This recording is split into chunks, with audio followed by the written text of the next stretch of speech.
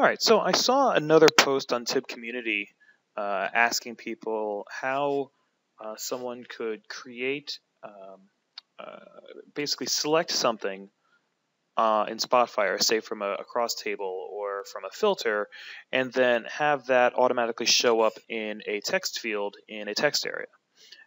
And that could also potentially be used to submit to, say, a parameter in an information link or something like that. I've found that I'm not really an R expert, but this video is going to be another one where I show how to use a very simple R script to do some pretty powerful things in Spotfire. In fact, I would actually argue you could probably take this exact R script, because this is literally just going to be one line, and reuse this over and over and over again as a technique. So what I'm going to do, I'm going to take a file. I have a simple life expectancy demo file. I'm going to drag that into Spotfire. And all this does, it has the life expectancy of different demographics of people for X number of years in the U.S. by state and by county. And the data set itself is arbitrary. I just need a data set that had both categorical and continuous bits of data in it. All right, so we're defaulting to a bar chart, but I actually am just going to go to right click and switch this to a cross table. And you can see it broke out automatically by state, and instead of showing the row count, I want to show the life expectancy as an average for each state, and I'll break that out by year. All right. So now I just have this cross table that I can select individual values in. And really, you're still selecting a row or a set of rows that make up this particular value, or the average of this particular value. You still want to think of it as you've selected a given row. You're just doing it in the cross table visualization. So if I wanted to then add in a text area that was going to filter all of this, so I was going to, let's go ahead and say add in a filter by year.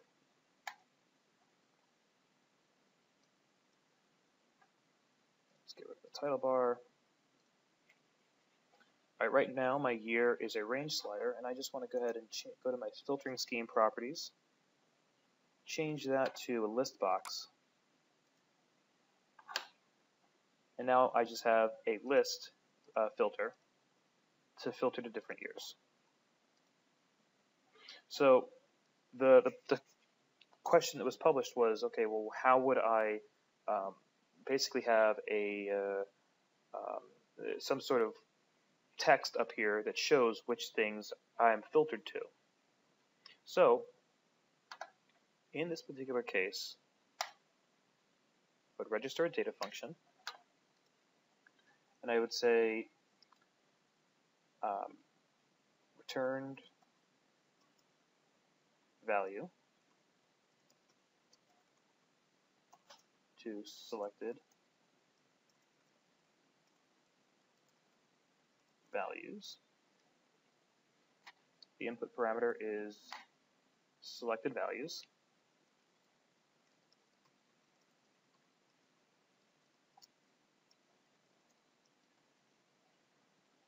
And the types can be pretty much whatever. It's important in this case that we use string. And the output parameters are just going to be a value.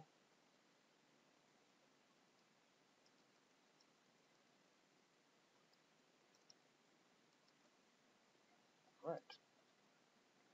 All right, so it's basically an in and an out. That's all it is. If you know no R, if you know 0 R in terms of a programming language, all you need to know is that you can kind of take data out based on an expression or a column or whatever, and then you can place it someplace else like a property. And that's what I normally use this for. In fact, you could even go so far as to say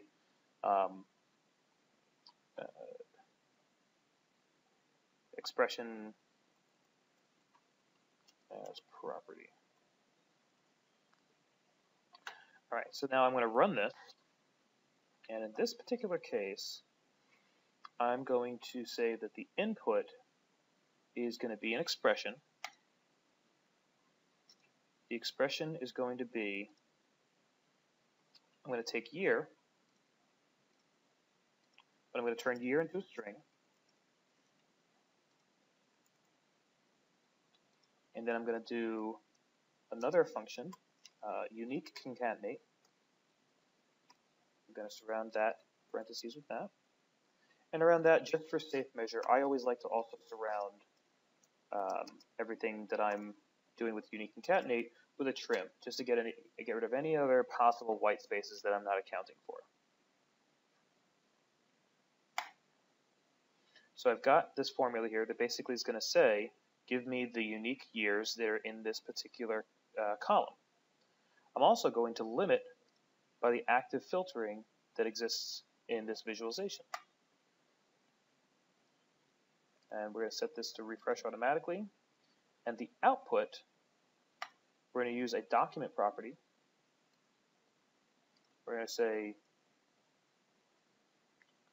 filtered years is the document property. And we're going to press OK. And close. I don't need to save this to my library, although I easily could.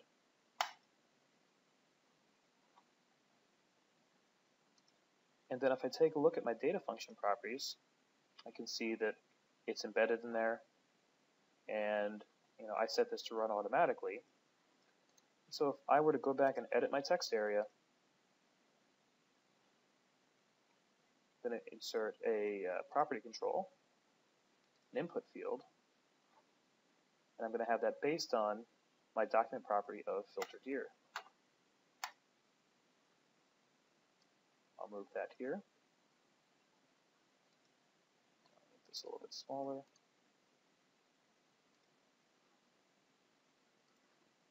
We won't worry about the size right now. This isn't too perfect.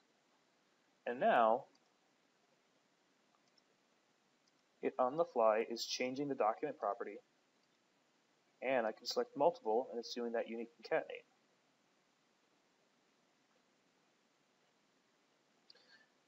Now, the same question was had, okay, well, what happens if I want to do something like this, something like where I just say, well, what if I want to click on something? So we're going to go ahead and do the exact same technique that we did a second ago. In fact, probably we'll just go to document data function properties, edit script, just copy the exact same thing. Probably should have saved it to my library so I don't have to do this a second time from scratch. Selected values, return values.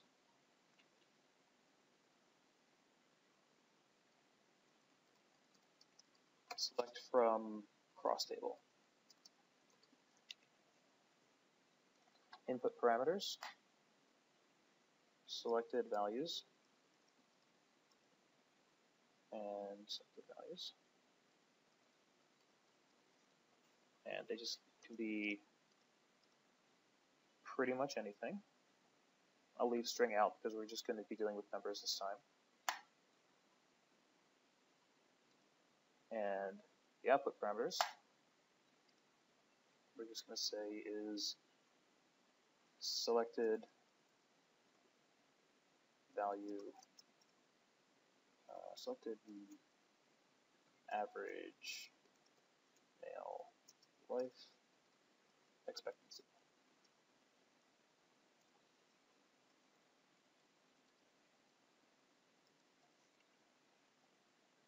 Good. Copy. That's going to be just a value.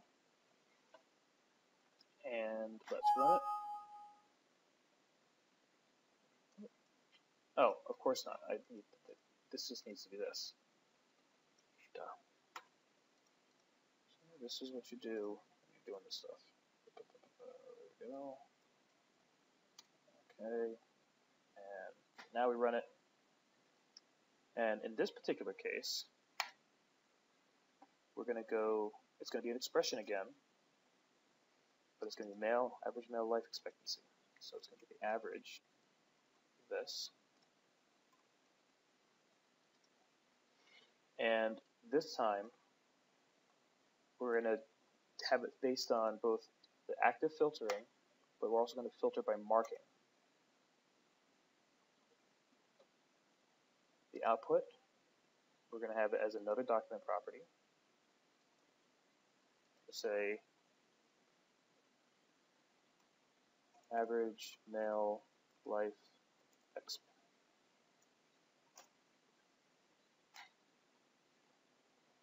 We'll refresh this automatically, and we'll press OK.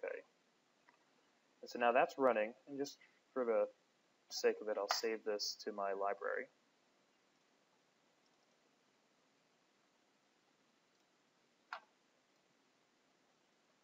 And press close, and now if I go to my document properties, you can see both scripts are running. They're literally the exact same script, just configured a little bit differently. And then this time, instead of a property edit field here, I'm going to instead do a calculated value, just to show you something a little bit different.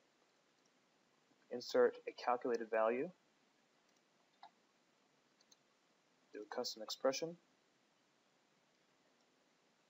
And we're going to do that based on, I'm going to insert this as a value.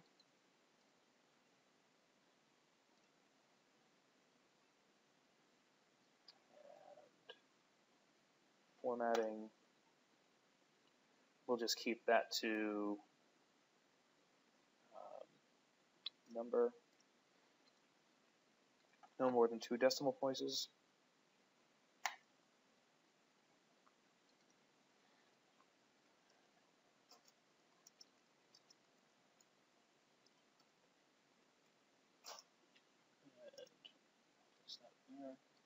There we go. And now you can see here that anything I select, the number is showing up there. And if I select a bunch of them, then it's going to give me the average of that bunch. And of course, all of this is still going to be based on all of the other filtering that I have. All right. So I hope that was useful. I think the takeaway here is that just by learning that little bit of R, let's pull it open that one last time here. Data function properties, edit script. Just by saying, take in this data as a value from, say values that are based on an expression or from a column or an entire data table, and just say passing it back in as a document property or as whatever other thing you need to use that as, that little technique can be super, super helpful.